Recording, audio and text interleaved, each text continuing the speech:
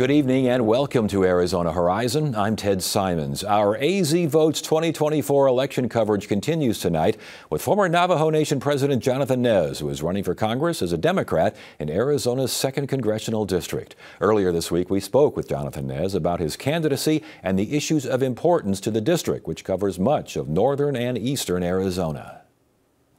President Nez, welcome to Arizona Horizon. Thank you for joining us here as our AZ 2024 election special continues throughout primary and general election season. You're on your own here as far as the Democrats are concerned. You're running for Congress in what is considered a pretty strong Republican district. Why are you doing it?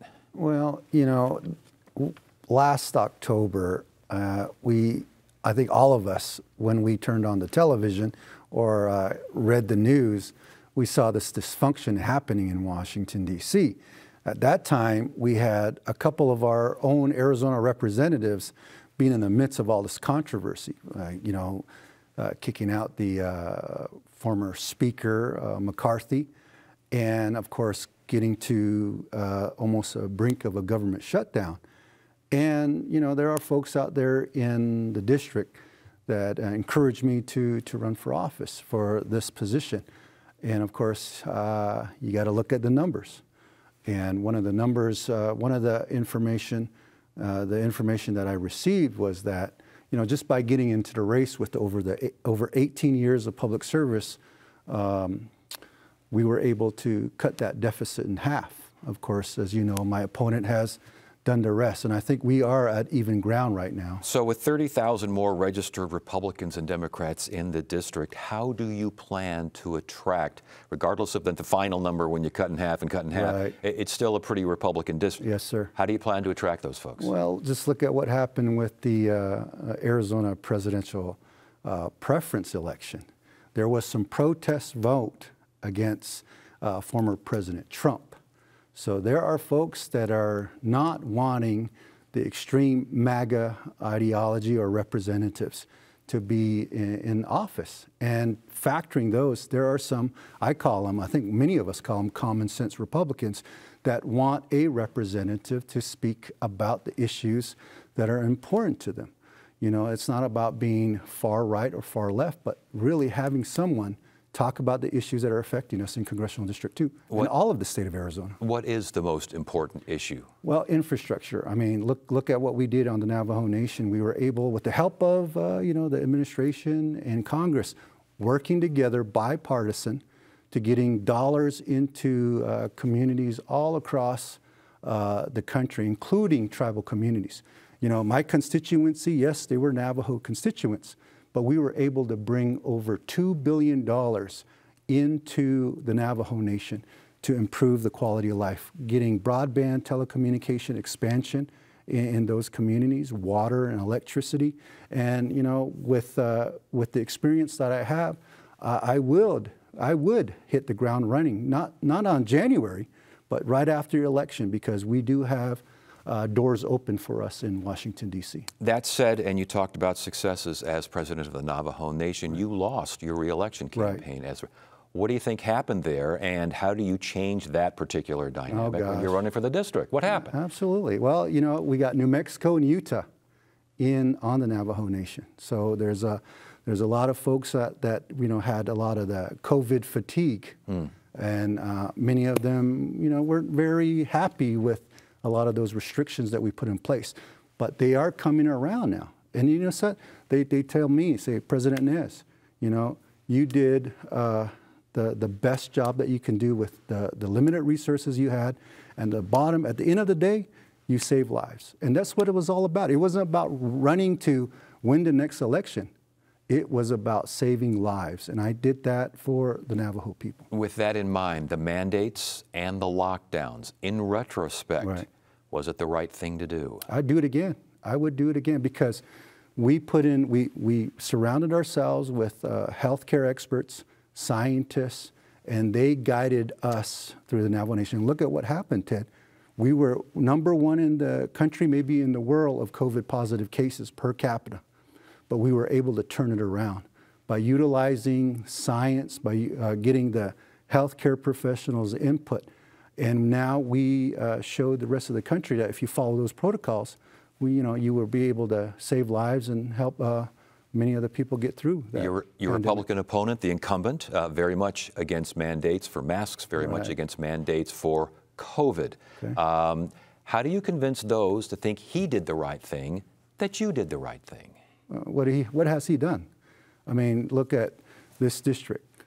It's still the same, maybe even worse than before. You know, our former Congressman, Tom O'Halloran, did a very outstanding job by bringing these dollars into the district. And, you know, right now, we haven't seen our congressman. Matter of fact, he doesn't even live in our district. And we need someone there that is from the district. You know, Ted, I was born in the district. I went to school in the district, and I'm still in the district, and I'm willing to help out in every way possible to, you know, talk about the issues that are affecting our people in Congressional District 2. Let's talk about uranium mining near the Grand Canyon. The Biden administration put the new national monument up there. Right. Did you support that action? Do you support a ban on uranium mining near the Grand Canyon? Oh gosh, Ted, if you know the statistics there on the Navajo Nation, over 500 open uranium mines there today.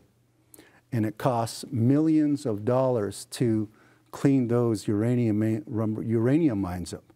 And at one point in time, you know, the federal government opened up these tribal communities so they can extract uranium from these lands. And today, there's high rates of cancers. And, you know, we get a lot of wind up there in northern Arizona.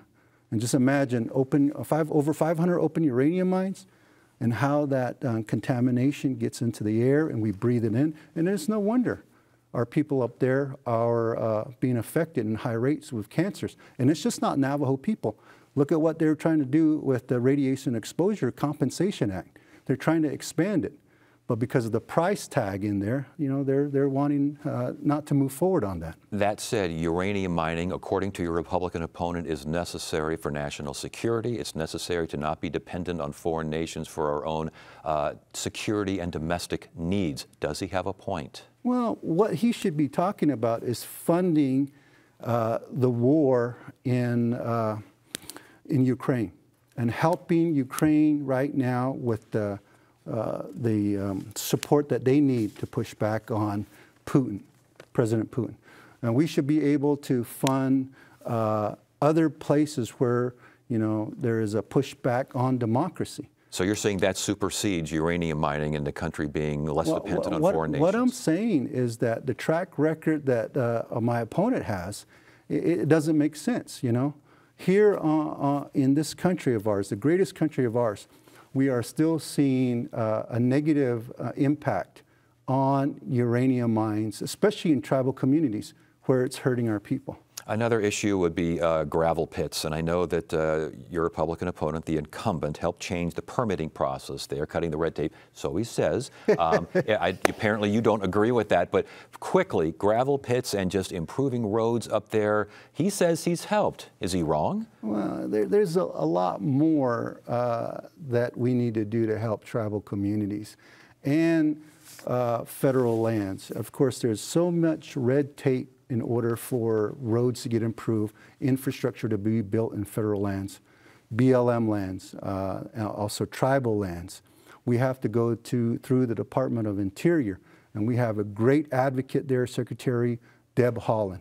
And as president, I worked with her to streamline a lot of those processes so that we could be able to have a better process, a quicker process so that we can build roads and to have gravel pits right in our communities. Right now, believe it or not, Ted, it takes about $1 to $3 million to pave 1 mile of road in a tribal community because many of the material has to come from off the reservation, the gravel and the boral.